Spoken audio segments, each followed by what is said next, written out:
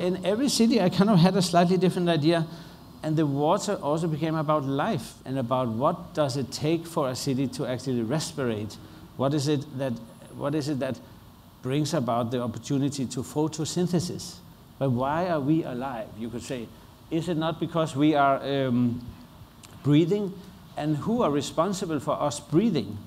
And what do they need? They need water. I mean, it's the trees, right? Photosynthesis. So who are we to thank for our respiratory presence?